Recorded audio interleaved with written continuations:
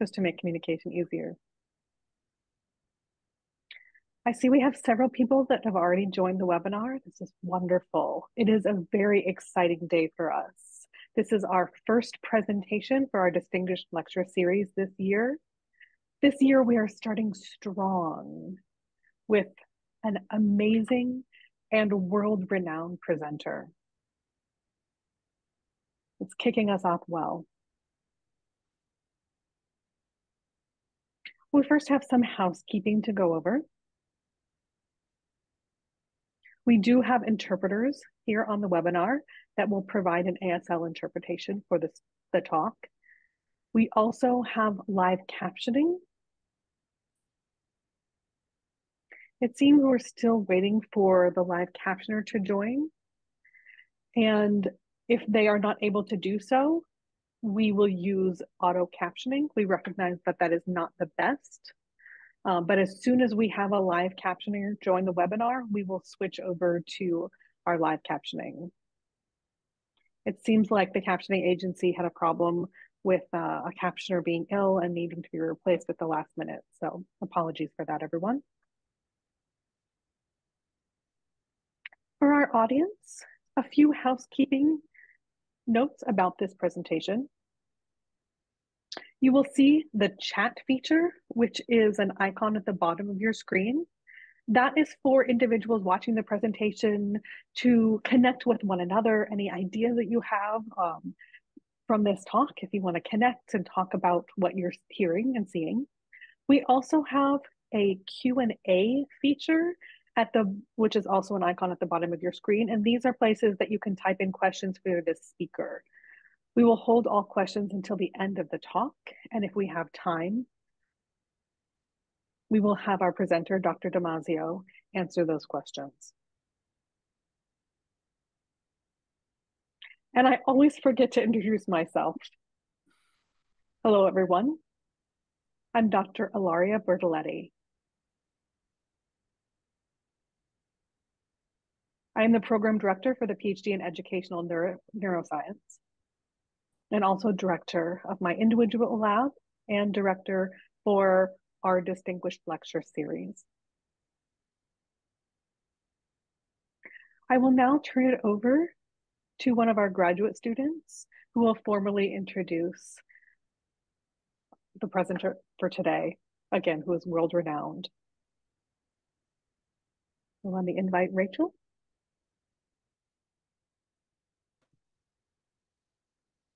Hi, I'm Rachel Sortino. I'm a graduate student in the PhD in Educational Neuroscience. I'm a third-year student.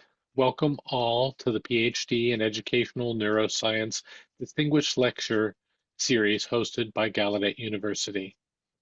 This lecture series aims to honor world-renowned scientists in the fields of psychology, education, cognitive sciences, and neuroscience. These different fields and all the interdisciplinary fields in between contribute to the new and growing field of educational neuroscience. They increase our understanding of the human mind and the neural mechanisms of learning.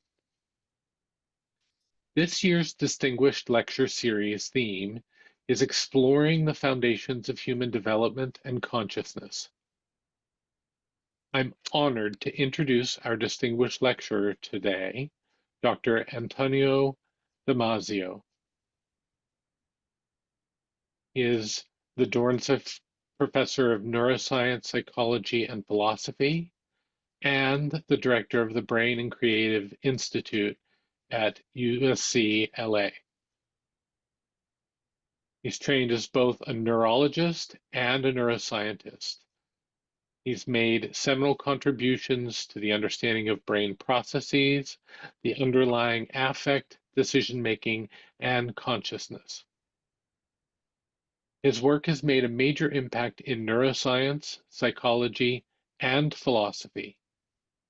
He is the author of several hundred scientific articles and is considered one of the most eminent psychologists of the modern era.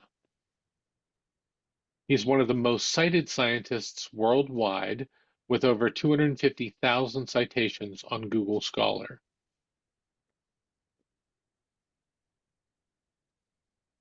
Dr. Damasio's recent work addresses the biology of consciousness, the role of life regulation in the generation of cultures, and the problems derived from the non-biological nature of AI.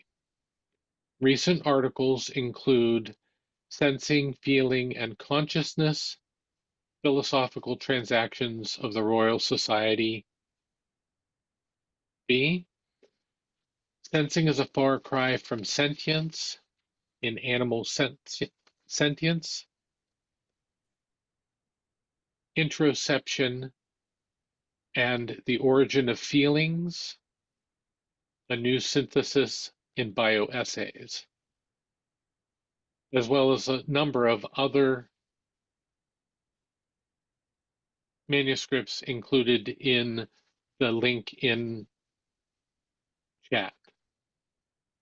Damasio's books include Descartes' Error, The Feeling of What Happens, Looking for Spinoza, Self Comes to Mind, The Strange Order of Things, and Feeling and Knowledge, which are translated worldwide and taught in numerous universities. Damasio is a member of several academies, among them the National Academy of Medicine, the American Academy of Arts and Sciences, and the Academia das Ciências de Lisboa. He's received numerous prizes, among them the Paul MacLean Award for Outstanding Neuroscience Research in Psychosomatic Medicine, the International Freud Medal, the Grawemeyer Award, and honorary doctorates from several universities, including the Federal University of Lausanne and the Sorbonne of Paris. Please see the link in chat for a more detailed list of his numerous honors. Today's presentation is entitled The Biology of Feelings and Consciousness. And now please join me in welcoming Dr. Damasio. Very good. Good morning. Great pleasure to be with you, or good afternoon. A little bit for me, it's still morning. I have the honor of talking about one of the most fascinating, but at the same time troubling topics in modern science and in philosophy, and that is the topic of consciousness. It's no exaggeration to say that this is the most contentious topic that you can find in current science and in philosophy. So whether you are a biologist or a neurobiologist, or you're working in plain psychology, or you're a philosopher, or you're a general biologist, you will find constant references to consciousness, and you will find that those references come with a lot of trouble. And why? Because the topic is clearly complicated. It opens itself to multiple interpretations. And when people really come down to it, they cannot agree on what is consciousness to begin with and how consciousness comes about. It's obvious that everybody links it to the mind. It would be strange if it wouldn't be so. It's clearly related to the brain, although some people might have questions on that. And even within the brain sciences, which clearly present the most dominant theories about what consciousness is and how it comes about, there is quite a lot of contention. I think that in recent years, especially in the past couple of years, things are coming to a greater agreement, even if the conflicts are still very open and obvious. And I think that in all probability, within the next 5 years, we're going to settle many of these differences and conflicts. So I'm going to give you my opinion. It's an opinion that comes from our research of several years. And just to give you an idea of how complicated the topic is, I can tell you that I myself have held different views on what consciousness is and how it comes about. So if you go and read my work around, say, 2010, you will find several distinctions in relation to what I'm saying now. And that, of course, comes from the research, comes from what I have studied, and comes from what I have reflected on. So if one single investigator over a period of, say, 20 years can have notable progress and changes, it really tells you that we're dealing with something very complex. And there's no reason why it shouldn't be so. So let's enjoy the trouble and go for it. And I'm going to start with a set of current definitions of consciousness, and then give you the details of how it comes about. What are the mechanisms behind it?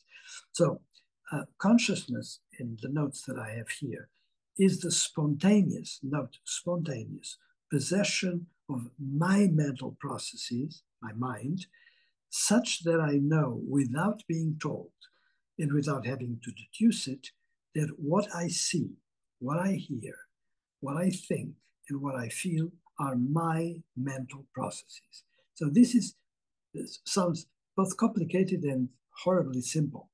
It's really an issue of coming to know that our minds, which of course we all have access to, are part of ourselves. It's something private, not to be shared with others. My mind is my mind, your minds are your minds. So this individuality of mind is very critical. And then it's the idea that this mind process is located in my body. That's actually the great contribution of consciousness, is first of all giving us access to the mind and then placing that mind in the body. This is not a trivial point, because it could have been that although I have my mind, that my mind would not be in my body, but would be floating around. No, in terms of what we know consciousness is the feature of our biology that allows us to place mind inside my body. And now something very important, and this is probably the newest part of my talk, and then I will elaborate on it, is that knowledge that I have, that my mind is in my body, that the two are together, comes from homeostatic feelings, which describe, in the terms of affect, what's going on in my living organism. So I'm going to pause here just to give you a little bit more. So we all know that we have feelings. And very often what we think when we hear the term feeling, we actually think of emotion, and we think of feelings of emotion. Like, for example, the feeling of having joy, the feeling of joy, or the feeling of anger, or the feeling of fear. Well, those are feelings of these complicated processes known as emotions. I'm not going to be talking about that.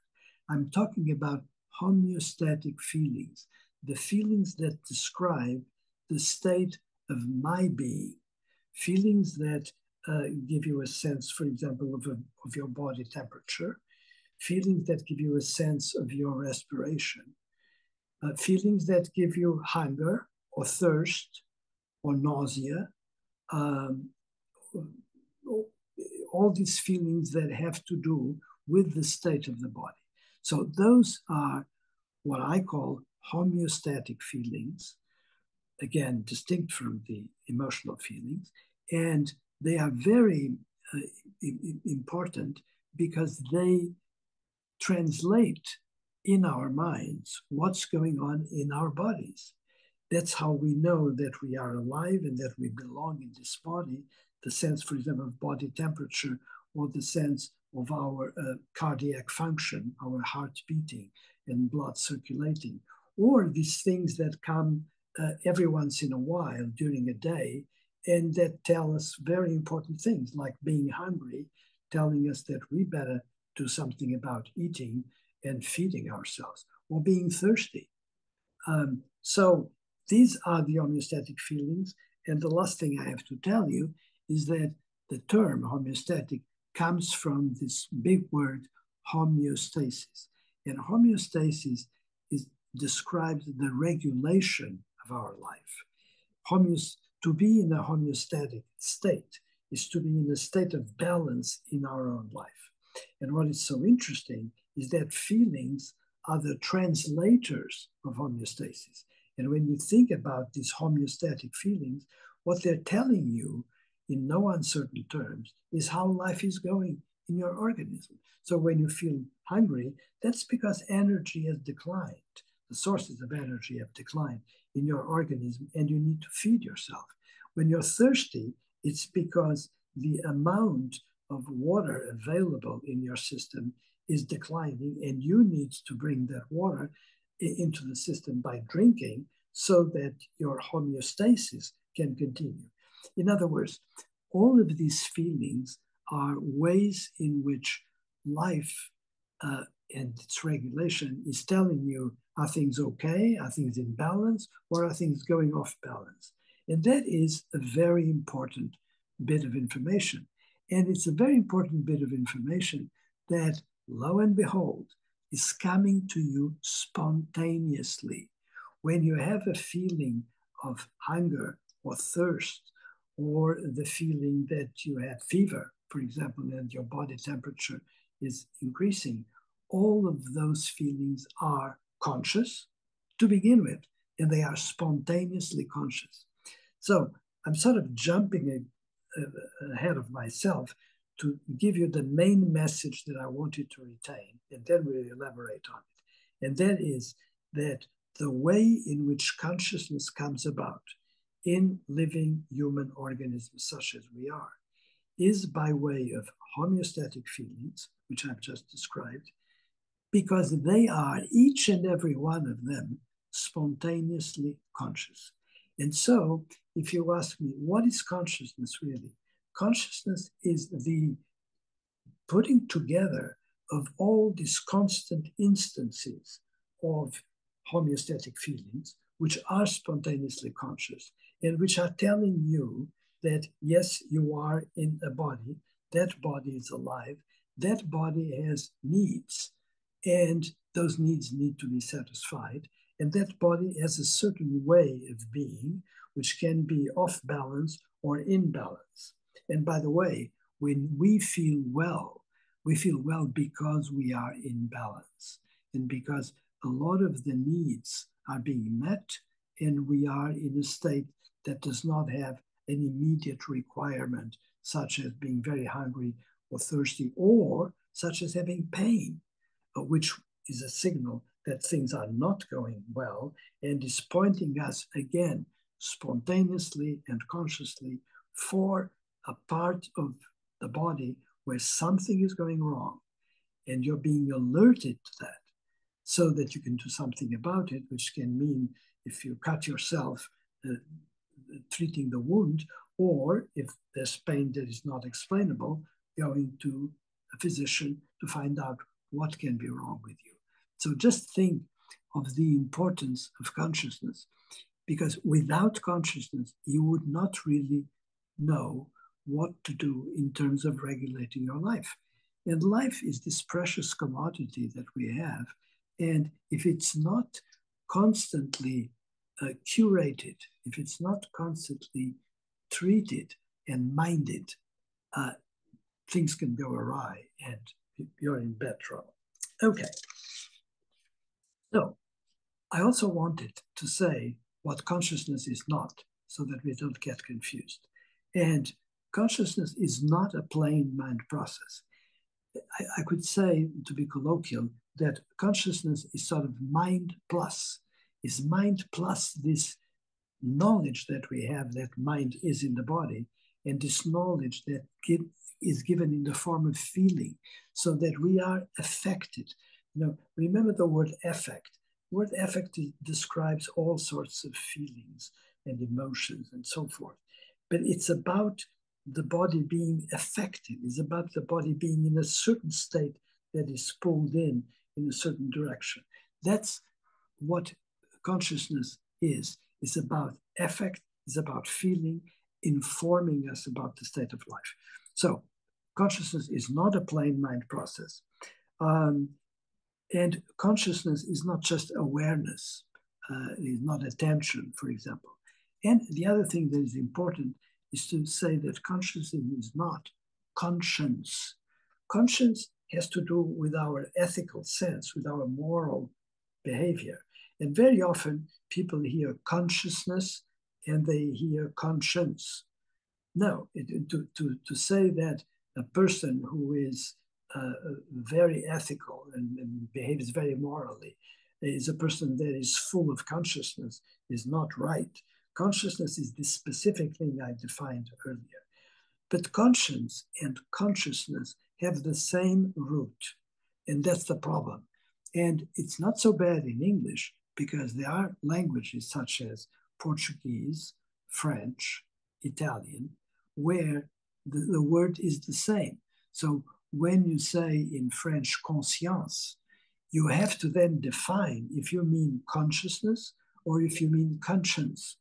If you say in Portuguese consciência or in Spanish consciência or in Italian coscienza, you have again to make that distinction. So it makes life very difficult because you need constantly to define it. In English, fortunately, the word is more separate, but even so, you constantly find this drift, and I'm alerting you not to do it. So when we look at a mind, we find this constant flow of sensory images that describe the objects that are around us, describe actions. And that mind, which we generally call exteroceptive, is literally looking out into the world, looking around us, and bringing us through vision, hearing, touch, through smell and taste, is bringing us the world.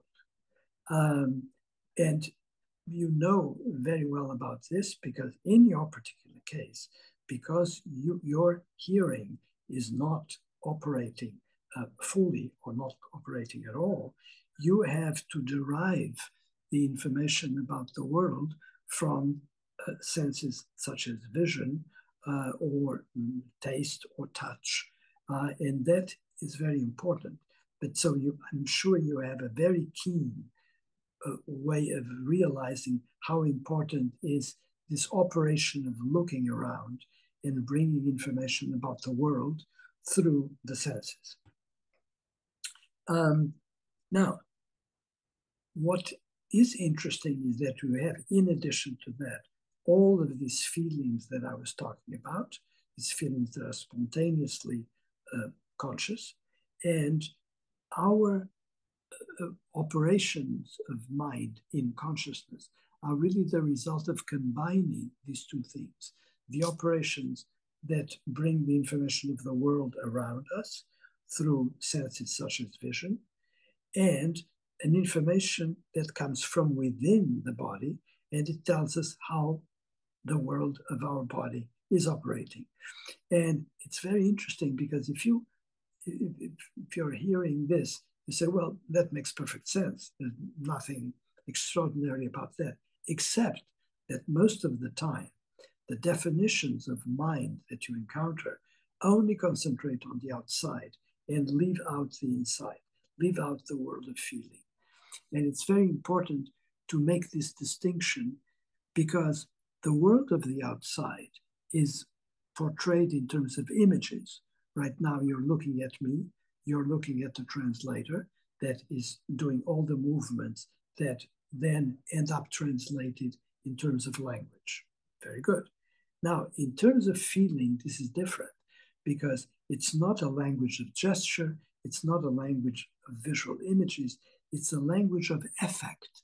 It's the language that comes from feeling your own body and having a sense if that body has a quality that is good, that is pleasant, that is positive, or a quality that is negative, such as having nausea or malaise or disgust. Those are the language in which feeling is being given is a language that is different. It's some language. So I think that you in particular, because your keen knowledge of what it is not to have a sense and having to rely on another sense, you will know that we're talking about different languages. And so you can see the language of affect as a language like sign language. And what the way you are knowing about that language is not in the form of numbers, it's not in the form of words, it's in the form of feelings. And those feelings have as instruments qualities, good or not so good or bad, and have intensities, very intense or light. That's the way we come into feeling. And needless to say, all of you listening to me, as well as myself and the translator, know that at any time during the day, we are feeling things. We may not pay much attention to the feelings, but we are feeling them. And there is this very big distinction that I like to make between feelings of existence, the feelings that give us our own body and our own life, such as, for example, the feeling of body temperature or the feeling of respiration. And you very often don't pay attention to the fact that these things are there, but it takes very little for you to realize that they're there in the big time. Take, for example, body temperature. Right now, presumably, we're all comfortable. I'm comfortable here in my study. I don't have complaints about body temperature. However, if I were to go out in a hot day and suddenly be out in the open with a high temperature, I would immediately realize that it's very hot. Or if I would go out in a freezing day and realize it's cold, then you would recoil. Or, quite interestingly, if the change in temperature comes from within, such as when you have a fever. If you have a fever, or for example, when you are going into anesthesia and your body temperature drops. So all of those differences are we're very keenly aware of them when we are experiencing them. And the same way with the airway. We tend not to realize that we are breathing constantly, air in, air out. And we immediately notice it if the airway is constricted. If you have a disease such as asthma and you cannot breathe properly, or if you have bronchitis, or if you have pneumonia and you can't breathe, you're gasping for air and and asphyxia. And so again, it immediately tells you, wow, this was here. I had not noticed it. But your consciousness, your idea that you have a body and a mind that is in that body is coming through those operations that are very quietly in the body. So this actually helps me make one comment that you will find interesting. Most of the theories about consciousness tend to focus on high-level processes. And when people started to really worry about the problem of consciousness, they said, well, consciousness is such an elaborate, complicated thing that it must come from the very top of our brain. It's the very top of our intellect, of our cognition, that is giving us an idea of what it is to be conscious. This couldn't be more wrong. It's exactly the opposite. That's why I'm concentrating on things like feelings of existence. It really is very important. It comes from the bottom. It comes from very simple processes such as feeling. Well, actually, I shouldn't say that they're simple. From very basic processes such as feeling. And the reason why is that they are so important for life regulation. So it couldn't be something that came late in evolution at the last minute to make us more glorious and intelligent. It's something that has been there from very early on, once organisms had nervous systems that could help guide life. And here again, I'm going to say something that I want you to remember. The reason for consciousness, the reason for being conscious, is to be able to guide our life such that we can survive and, if possible, survive with well-being. It's not to have great intellectual manipulations. It's just to tell you whether by body temperature, where you breathe, or by other feelings such as hunger or thirst or pain, that something is needed. Something needs to be treated, something needs to be managed in your body, or you're going to get sick, or you're going to lose life. That's that simple. That is the reason for consciousness to be. It's to regulate our life. It's not to make us brilliant intellectuals, brilliant writers, or artists. Okay, very good. So let me see. I covered so much that I need to find my slides that tell us about what I'm going to say next. So again, in contrast to the feelings of existence, the other feelings that I talked about, such as hunger, thirst, well-being, malaise, pain, nausea, I call them regulatory feelings, okay? Now, what these feelings do is that they help us generate experiences of our own organism. And that is really the core process that is going to maintain our consciousness. We have the possibility of experiencing our body.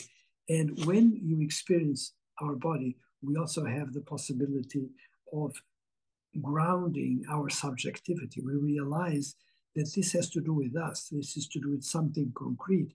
It's my body, not your body. It's my feelings, not somebody else's feelings. So the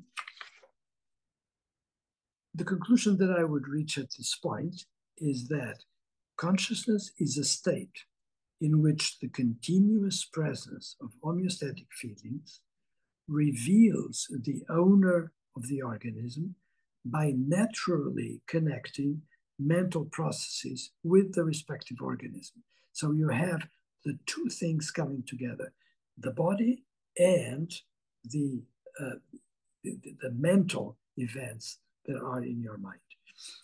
So consciousness is a state in which the owner self is indicated by the feeling process and which affects the multi-channel perceptions of the organism's situation in the environment.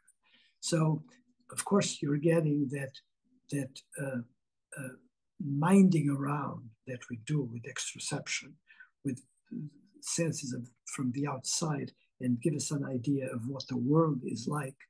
And then you have to combine that idea that we get of what the world is like outside with what the world is like within. And that the world within is the world that is coming through feelings.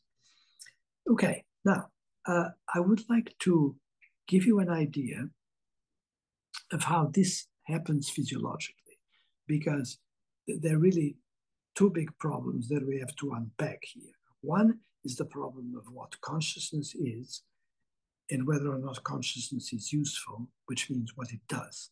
That's what I've done so far, is tell you that consciousness is about the creation of these feelings that locate mind and body and that exist to give you warnings, to give you advice on how to run your life. And that's why they are spontaneously conscious. In other words, there's no way you can, for you to ignore pain, you need to be under anesthesia. For you to ignore hunger, I don't know what you do. I'll probably fall asleep if you can. These things are there, conscious, present, pushing you to do something. Now, how does this come about?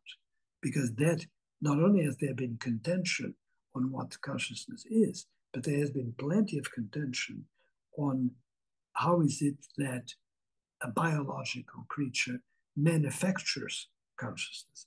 And so we need to talk about the physiology of consciousness. So here it's very important to say, well, we do have nervous systems. Creatures that don't have nervous systems, such as plants, trees, they're very complex, very complicated biology goes on in maintaining trees alive, plants alive for long periods of time. So it's not just about life. It's about life with something particular, which is nervous systems. And so it's obvious that there have been nervous systems for a long time. There are plenty of organisms that have nervous systems. We humans happen to have the nervous system that is most complex, and clearly we are conscious. I'm conscious, you're conscious, we're here having this conversation. But it doesn't mean that it's we alone. There are plenty of animals that have consciousness. In fact, I would venture that all primates clearly have consciousness, all mammals, all fish. I think that in all probability, insects have consciousness. And they are actually incredibly interesting creatures, such as, for example, octopuses that do have consciousness as well, with a very complicated brain that actually has different parts. But at any rate, what I want to say is that consciousness appears in living creatures that have nervous systems, and that beyond a certain complexity of nervous systems, you get consciousness. You don't need to be as complex as you are to be conscious. That's why your favorite pet, your cats and your dogs obviously are conscious. But you need to have a certain degree of complexity. Now, the other important thing is that when people think, well, how do you get to be conscious? And people say, oh, well, because you have a nervous system. And very often the statement suggests that you have consciousness because you have a nervous system, and the nervous system is it. The nervous system does consciousness for you. And what I want to leave you with is the idea that this is not correct. And what we have brought to this field is the idea that you need to have a partnership between the body and the brain in order to create consciousness. You need to have the two together. And it's the two together with certain parts of the nervous system that allow consciousness to emerge. And here I will tell you about something very specific that we know now through the research, and that when you really have ways of bringing information from the body to the nervous system, and information from around to the nervous system. So for example, right now I'm looking at the translator, I'm looking at myself on the screen as well. So there's a visual image that's being created by my retinas in my eyes, and I'm bringing signals to certain parts of the cerebral cortex, which are related to vision, and they create the image with the color, the movement, the shape, everything that is in it. If I touch my desk, or if I touch my notes here, I can touch the paper, that is fine. And there's a certain amount of temperature that is in the room that is also being transmitted by signals to the brain.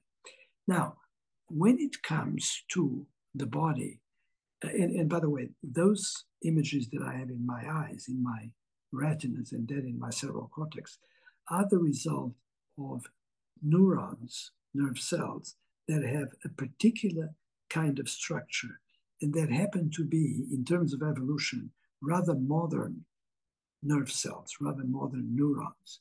And one of the things that they have that is very interesting is that the axons, that the fiber that connects with the next neuron, are insulated by myelin, which is a protein that makes that function very much like a cable, like an electric cable that insulates and does not let current leak. And that's an operation that, to make a long story short, is going to allow our neurons, our nerve cells, to operate a little bit like a digital machine, in which you have sort of zeros and ones. You're active or you're not active. And you create our incredibly rich mind thanks to that operation of those very modern neurons that are in the very modern cerebral cortex. Okay? Now, what about the body? how do we get impressions that, for example, I'm hungry or I have pain or I am feeling well? That comes through another kind of nervous system where the neurons have an axon that is not insulated by myelin and therefore is leaky. That axon can be attacked by a synapse coming from any other neuron.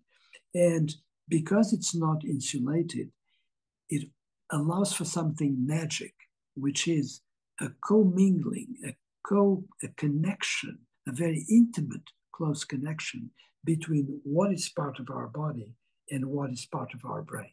So whereas I'm seeing you and you're seeing me with this very sharp, by using these very sharp neurons, very insulated, working, in full modern technology perfection, the information that comes from my body comes from these very old-fashioned neurons where the axons are literally mixing, commingling with our flesh, with the state of our interior.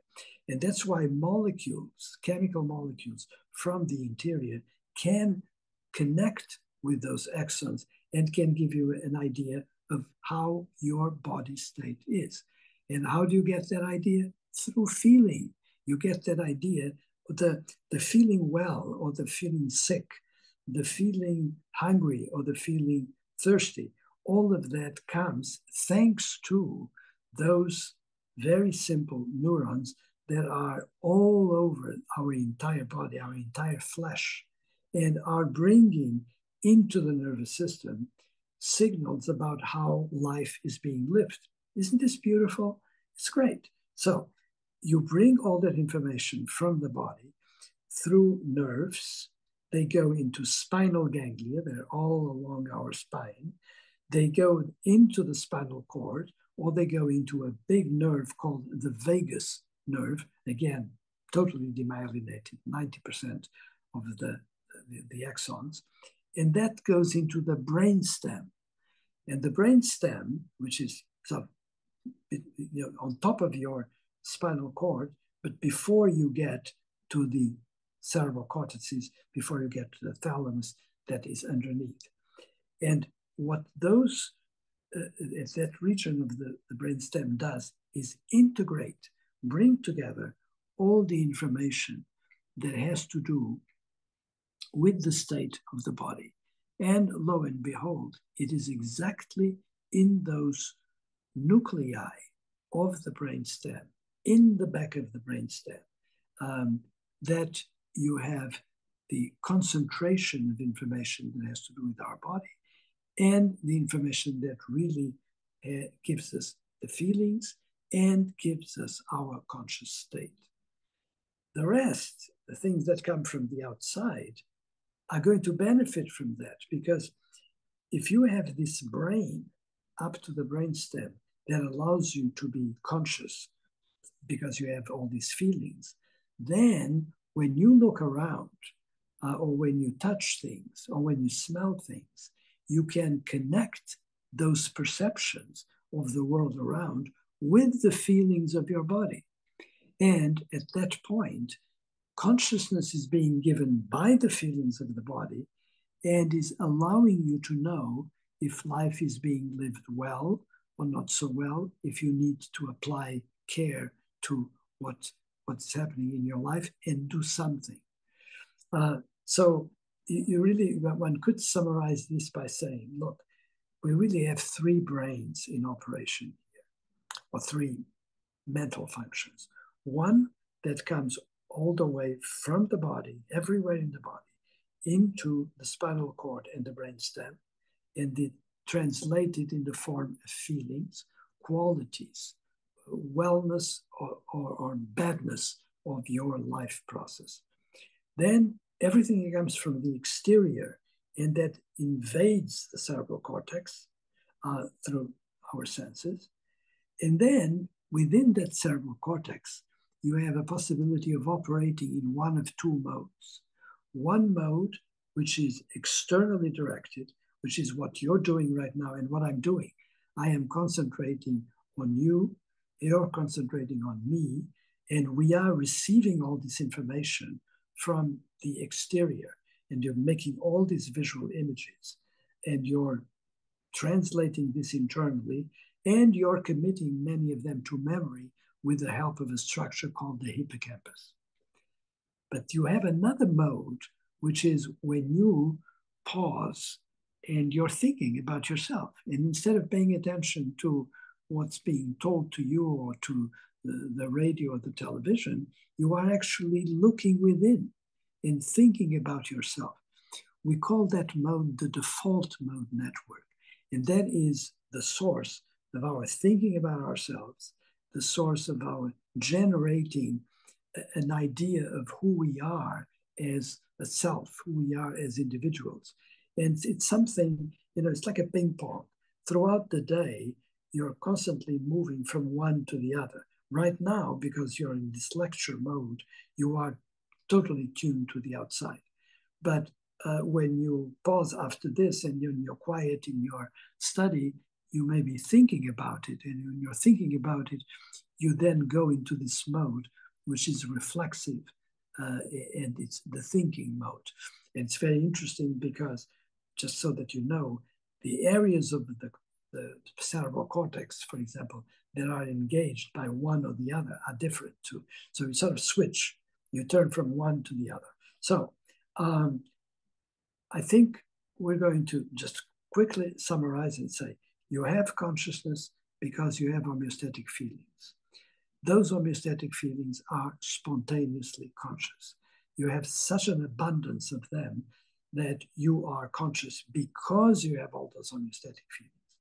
But you also have a way with your brain to look out in the world and learn about that world by creating perceptions of every kind and putting together a notion of what the world is. And finally, you have a way of reflecting on all of that when you are in your thinking mode. And these modes of operation have different languages. The language of feeling is the language of qualities and intensities. The other language is a language of external perceptions, and a language which is what we call language. Verbal languages, or in your case, sign language, in which you are translating signs or translating what things are in your mind into a specific kind of sign. And that has its own arrangement, its own syntax, its own way of maintaining the course of thinking. That's what I wanted to tell you, and I'm going to stop. And if you want to ask me questions, I would be very pleased to consider them. And if I can answer them, I will answer them. Thank you. Thank you so very much for your talk. Beautiful, very interesting and fascinating to listen to. For me, I don't know if other people have this experience, but I was very excited to have the opportunity to meet you. My background and training, I had a required reading that I think the majority of neuropsychologists at some point had to encounter this text and read about and think about that. And so it was very important for me. I read it again more recently when I had more time to digest it, but I very much wish that I had more time to reread it. Thank you. So I see we have a couple of questions in the Q&A. We also I have a few questions, but I can't dominate the conversation, so see who we have from the audience first. Very good. So we can either invite people to come up and express their questions on their own, or I can read the questions. If people would like to come up on screen, if you use the raise hand feature, then we'll give you access to turn on your camera. I see Dr. Quant wanted to come up. Dr. Quant, do you want to come up and sign your question yourself?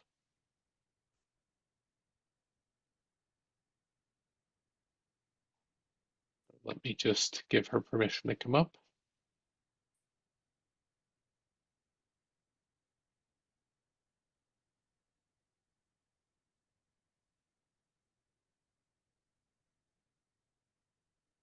Go ahead, Dr. Quant.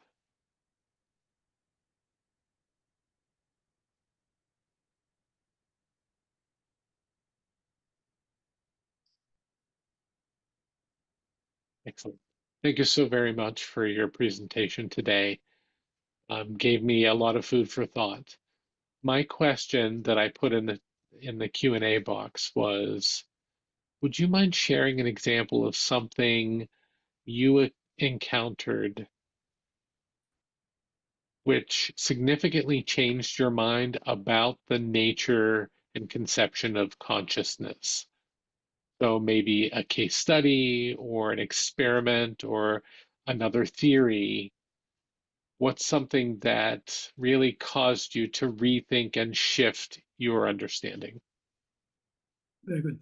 Excellent question. Well, I think that in general, I was very much shaped in my thinking by observation of real human beings that were victims of particular areas of damage in their brain.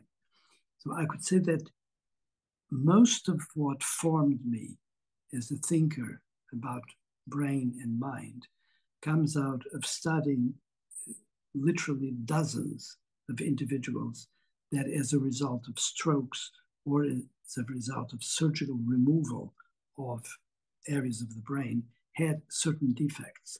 That is extremely informative.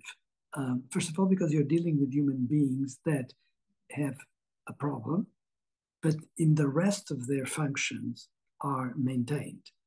And they have a possibility of telling us about what the problem is, what is missing. So that is shaped my thinking in general. In relation to consciousness in particular, was actually the realization I was finishing a book that is called Feeling and Knowing.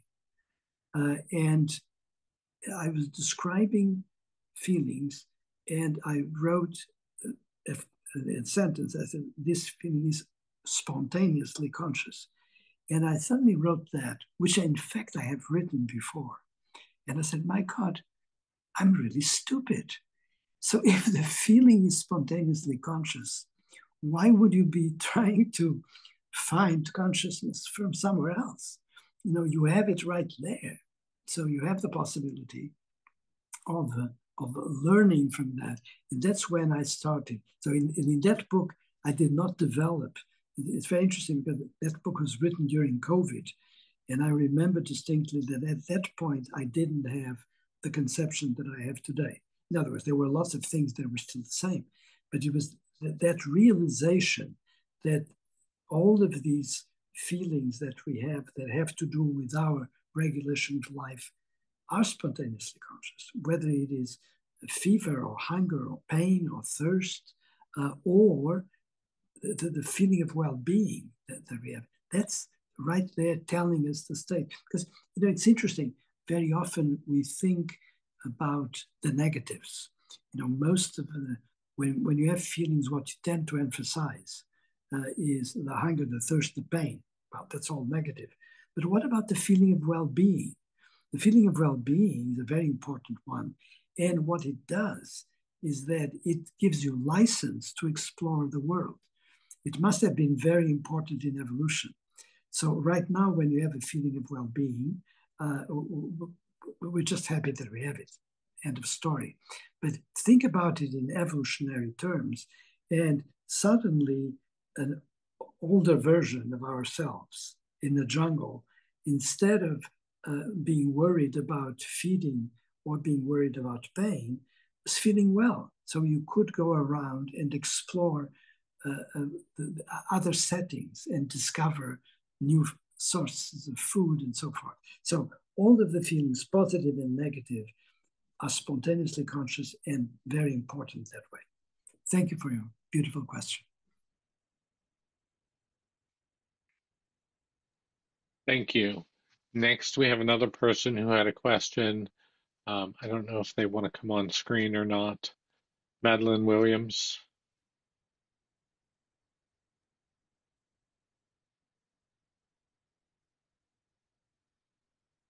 Let me promote you to panelist.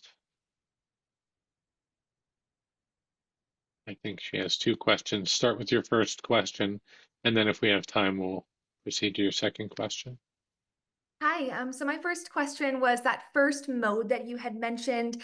The second mode that you had mentioned, you said that was our default mode network. And I was just wondering if that first one was then the executive control network. Is that what you were meaning by that?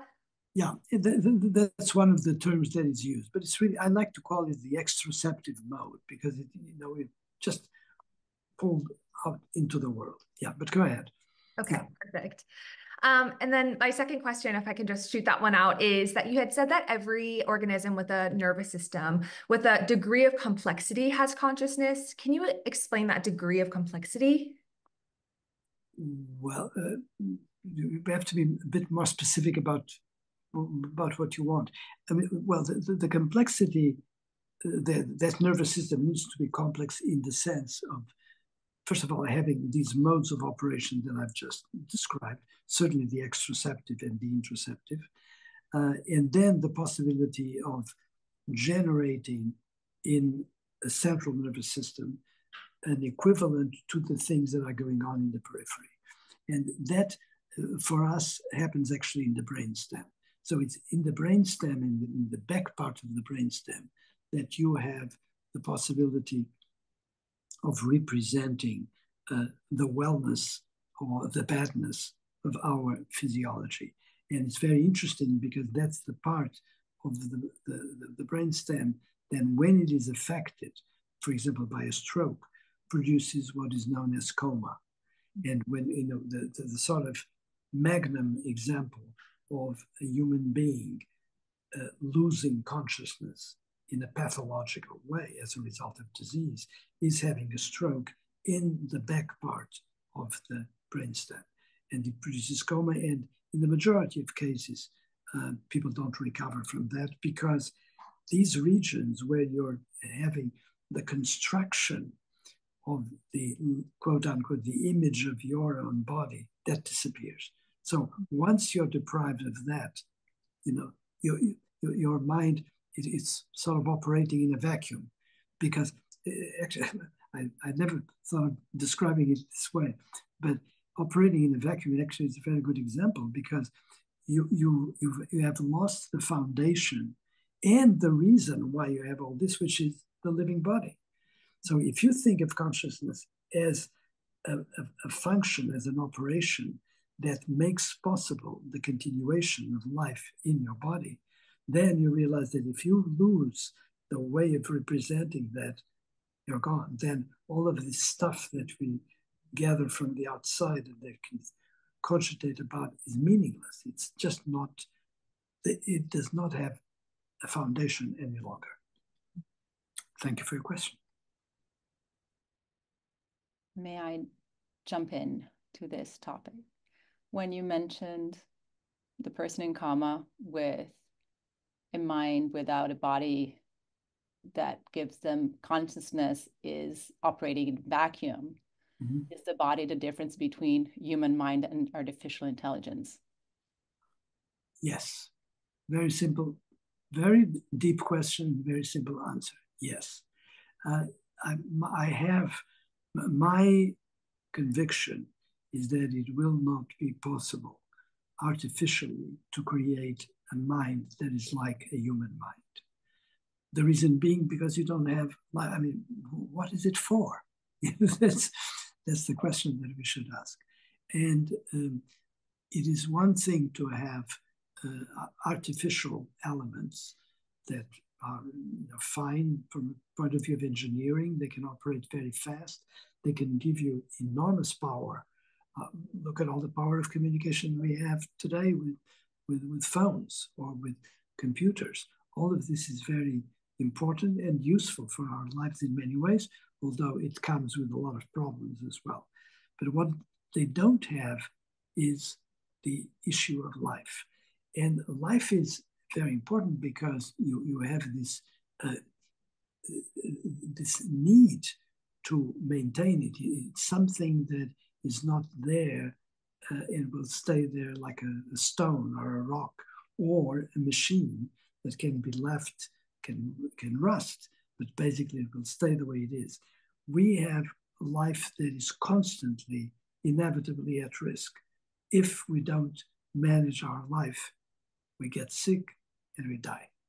That's the very important reality, which very often is forgotten. And when people start talking about mind, as if mind would be something literally out of body and unconcerned with body, then they don't realize the beauty and the risks that are involved here. And of course, you can say that there are other ways of making minds. Of course, you can construct a computer operation that is artificial and that operates like a mind to a certain extent.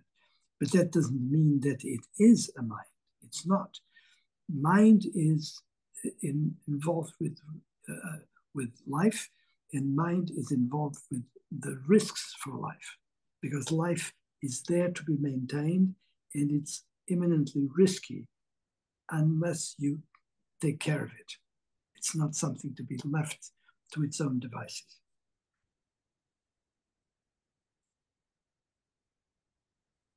Thank you. We do have one additional question. Okay.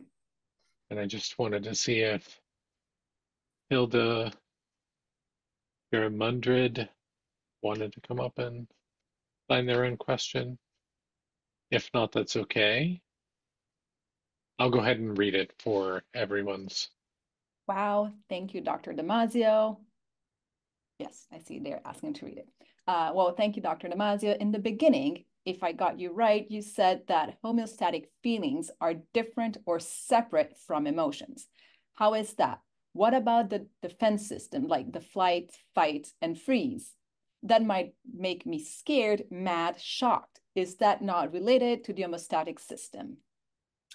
Very good. Excellent question. So, if you think in terms of evolution, the likelihood is that homeostatic feelings, and feelings in general, but homeostatic feelings in particular, came first. And they came first, again, because of the answer that I just gave. There was life, and there's the need to regulate life. Then, as organisms became more complex, organisms became capable of communicating with other organisms using, for example, something as emotions, or indicating to other, well, that is communication to other organisms, communicating internal states. But those internal states that have to do with emotion, when you think, for example, clearly joy is an emotion, and it's expressed very intensely, not only in the body, but in the face. But look at anger, for example. That's something that came clearly later, long after nature had been spending its time curating the problems of life. There was this situation in which one organism, as a result of the action of another organism, could react in a way that attacked the other organism. That's what anger is about. Or the situation of fear, in which suddenly you have an organism that does not know what is coming ahead, but has some indication, whether it is a sound or something you see, smoke, for example, that will make you be in fear. All of those emotions are clearly part of the large homeostatic regulation of an organism, except that they came later in evolution at a point in which there had been already a lot of relationships among individuals, so that you could develop these specific cores, such as fear or anger or joy or love, those were things that were developed along many eons of evolution in order to make life better. So your point that emotions are part of homeostasis is absolutely correct, except that we normally, when you think about affect and when you think about feeling, we first think of emotions. Why? Because we are emotive beings and we are in the thrall of emotions the entire day. Things are either going well or not so well, and we have interactions that are constantly using emotions, and we have a lot of interactions that, of course, use our face, and our face is an incredible place, a place that is both a mirror of what is going on in our minds, but also a theater, because you're expressing yourself and doing lots of things with that face. But this came later than the homeostatic feelings that I talked about first. And of course, they had to be first because there was this imminent problem to take care of, life. And that's where we are. But of course, they're part of they're part of the same evolution of affect, and they are part of homeostatic regulation. You cannot do without them. Thank you. Yeah. I have a few more questions. Those who join our Distinguished Lecture Series know that I always have a few questions. At the very beginning of your talk, you mentioned the fact that consciousness is inside our body, is internal and not external. So, of course, the first thing that came to my mind is, what about those patients who claim to have out-of-body experiences? What is happening to consciousness in that situation where patients claim to be outside of their body and perceiving the world from outside? Anything you can tell us about that? Yes, I can think about several interesting things. One, out-of-body experiences, as far as we can understand and know, are not regular, normal ways of being. So we're talking about situations that are, the best way of describing them is pathologic, in the sense that an hallucination is pathologic. So if I now all of a sudden see the figure of a man dressed in red in the middle of my study, that's obviously not a normal perception. It's something that my brain would be fabricating, and that would be pathologic. And there are conditions in which brains can do those things. We also have something very interesting that we know today, which is that because we have modern technologies that allow the study, for example, of human beings with electrical stimulation. This is something, for example, one of my great students is a young man by the name of Yosef Parvizi. He was my doctoral student, and he's an MD, PhD, and he works at Stanford, and he is a big expert of epilepsy, states in which people can have seizures, and he can put grids of electrodes on the surface of the cerebral cortex that don't cause any damage, and that can pick up on the electrical activity of different brain areas. And this is very important because you can define the area that's the problem, and that opens the possibility of treating it, sometimes even with surgery of that particular area. And one of the things that he finds is that when you go into certain areas with electrical stimulation, people have exactly those kinds of out-of-body experiences. So suddenly you are inducing in the brain a state that is not the habitual state, and strange things like that happen. Or the person will say, oh my God, I'm just completely, I'm next to myself. I'm outside of myself. And so what that is telling you is that the regular function of those areas in the brain is being distorted by the abnormality that is there, or by the electrical current that you're sending. And as a result of that, you get those situations which are obviously not normal. So I think that this answers your question.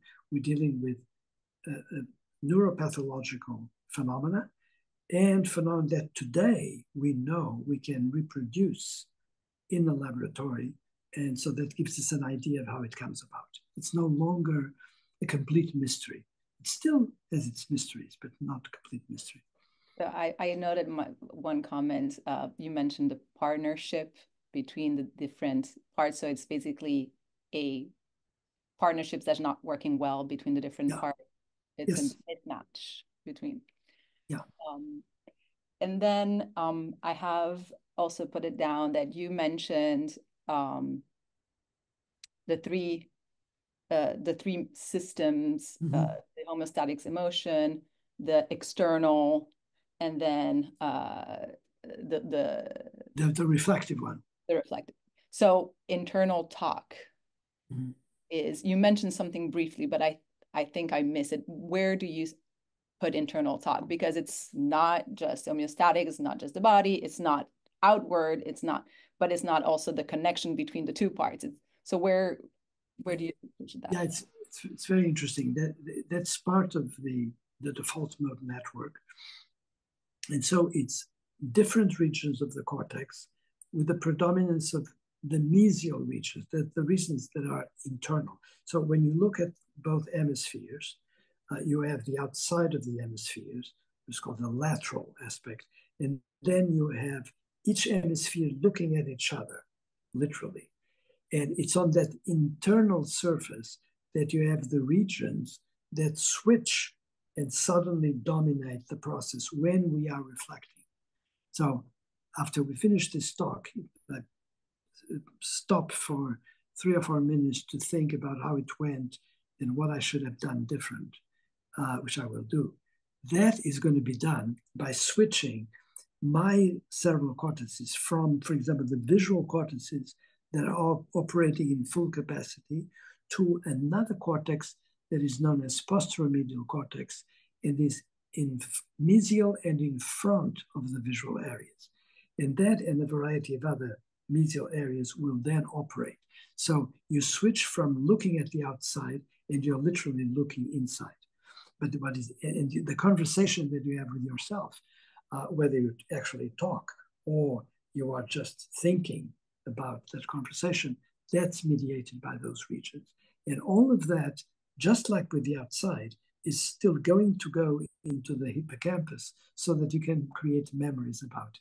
And so that in the future, that moment of reflection that you had can contribute to your consciousness of the outside world and to the next reflections that you have.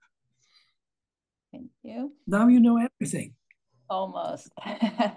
It's incredibly interesting, but at the same time, while you're talking, I'm also thinking and having all these thoughts and trying to either understand and assimilate what you're saying and test it with things that come up to in my head, and trying to say I'm both outwards and inwards at the same time. And that's very distracting when I'm trying to understand what you're saying, reasoning about the process while trying to learn about the process. Yeah, no, it's really a sort of ping pong, and we don't have the luxury sometimes to be in one mode pensively or in another. You have to go back and forth. There's one more question. Christina, raise your hand if you want to have spotlight. Yes. Oh, I think you are a panelist already. Are you? Now let me make you remote panelist. And we'll take a second. There we are. I'm thinking, by the way, I'm going to listen to you, but I wanted to tell you about a homeostatic feeling that I just felt, and that is hunger, because it's lunchtime. So I just wanted to give you an example of how you can bring homeostatic feelings into this lecture in a very real way. But please go ahead with your question. Christine, if you come back on camera. She disappeared.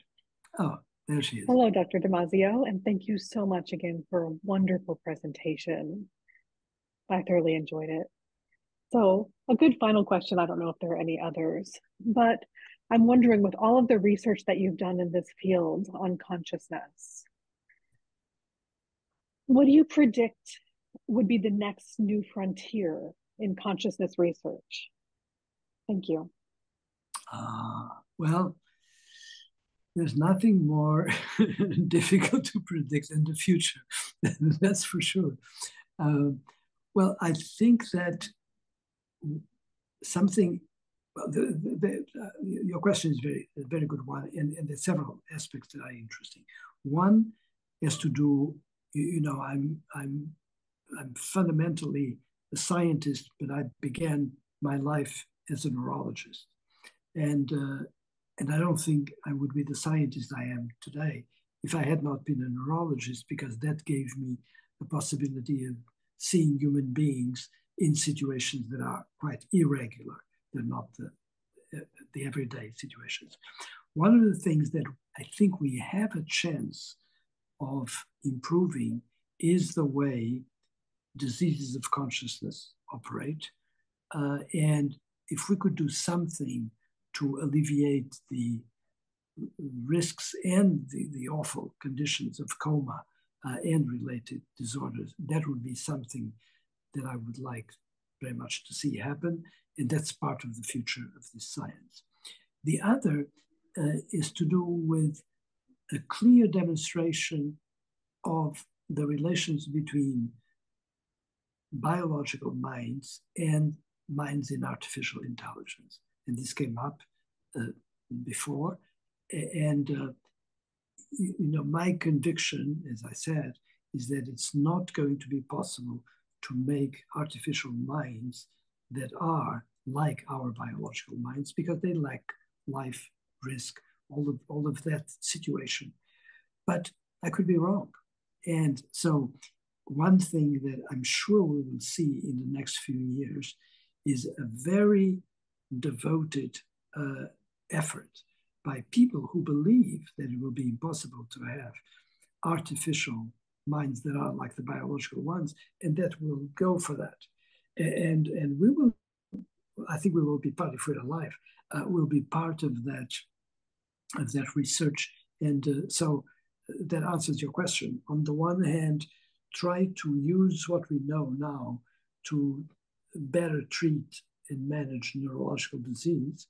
And on the other, answer this fundamental question: is it really possible to go into a different mode of consciousness that is like ours, and yet it comes out of completely different hardware? And that's a very open question. And it will be very important to answer that. You know why? Because right now, I can understand how a biological mind can have ethical regulations.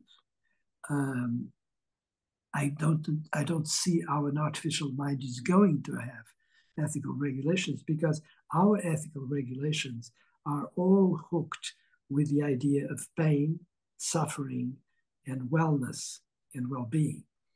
If they don't have wellness and well-being because they don't have a life to begin with, how are they going to regulate moral behavior?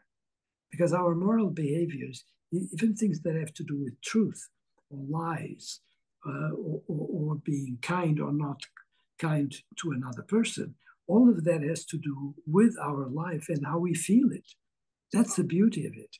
But so if there are artificial intelligence computers that are 10 times faster than I am reading or thinking, that doesn't mean that they're going to have the moral foundation that we do. So I think that's a very good way of ending our story. Okay? Okay, so do you want to close here? Do you feel? I think that after the moral foundations, we cannot go anywhere else. Okay, we thank you very much. When hunger calls, sometimes it's too distracting and we cannot be outward and have to be inward. Thank you so much for your time. Thank you everyone for joining today. I will switch back to ASL to close.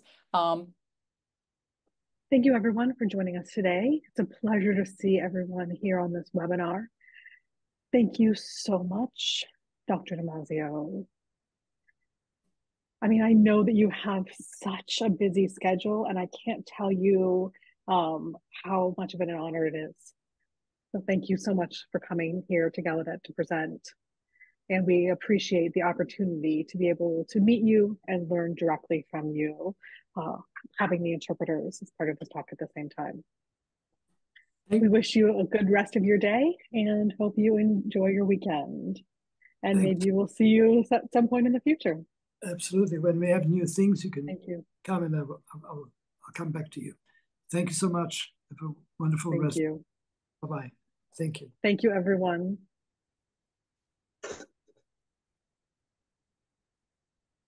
Sorry that we needed to close. If you have other questions for Dr. Damasio, I will say if anybody wants to have a chat with me, I'll be here for a few more minutes. Please do make sure that you register for our next presentation. Here is the QR code. You can take a picture right now.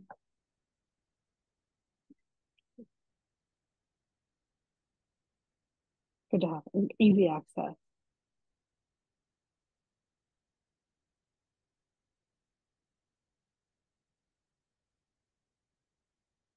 I see people are still here at the webinar. Anybody else have any questions? We have a few more minutes with our interpreters as well. So. All right, if not, I want to thank everyone. Thank you to our interpreters, both L'Oreal and Mark. Thank you to our captioner, and we apologize to everyone for the technical issues with captioning today.